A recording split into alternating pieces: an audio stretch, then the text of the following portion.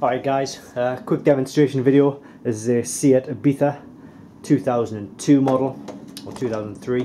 The location of the spark plugs sits one in there, one in there, one in there, right under where your ignition coils are. So to get to these spark plugs, obviously you need to pull your ignition coils out. You need a spark plug remover, just like this. Put your spark plug remover in there, and it's just basically twisting it out, and you need to give it about 10 turns to make the spark plug come loose. It's already loose, but it won't actually free just yet. So that should about do it. Now once you've done that, you're still faced with the problem that the spark plug is still way in there, so we use these long nose pliers to get it out.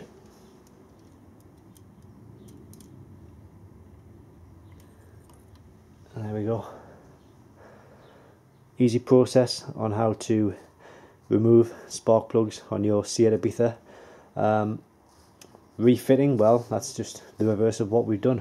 Put the spark plug back in, tighten it up until it's tight.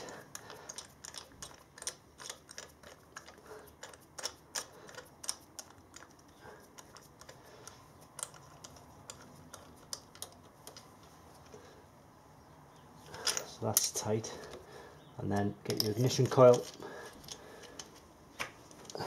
put it back over it. That's all there is to it. Now I hope this video helped.